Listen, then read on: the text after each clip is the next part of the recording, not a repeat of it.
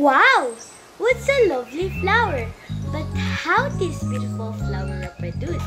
Let us see the reproductive parts of it.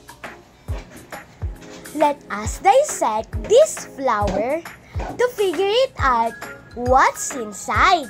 Are you ready? Let's take a look.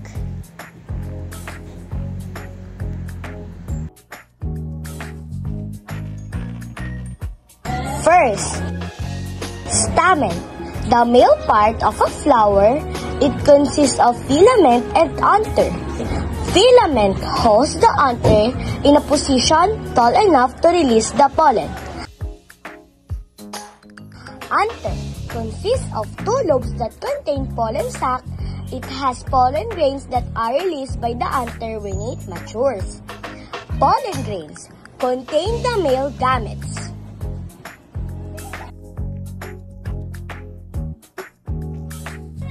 Pistil is the female part of the flower. It consists of the stigma, style, and ovary.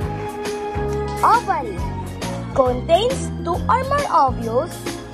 Within the ovule is egg cell called ovule.